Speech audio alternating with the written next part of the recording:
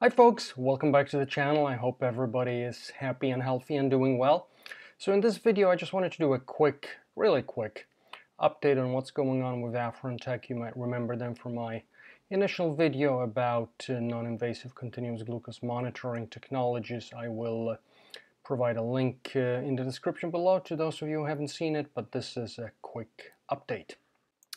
So they participated in the American Diabetes Association's 83rd Scientific Seminar in June and showcased their redesigned device. Their device, the Glucoware, you might recall, is sort of using radio frequency microwave technology, and its sensors sit on the underside of the wrist using a watch strap. In effect, so you could be using it together with any watch that you have that accepts those kinds of straps.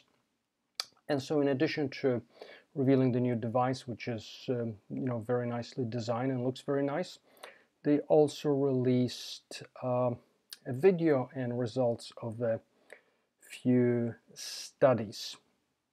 In effect, one study that has 3 parts that was conducted in 2018, 2019, and 2020, which is a little while back, so it's surprising they haven't released it before, but there we are.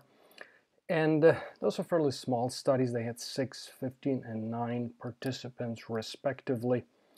And so, once again, too small to be validation studies, and as they say, the results weren't quite good enough for them to seek for the device to be validated based on those, but it looks like they were making progress and so improving their algorithms, so that is good.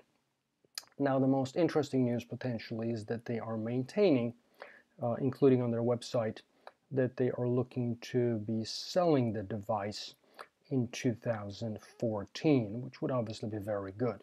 Unclear in which jurisdictions, because they will obviously need to get approvals, and very unclear at what prices.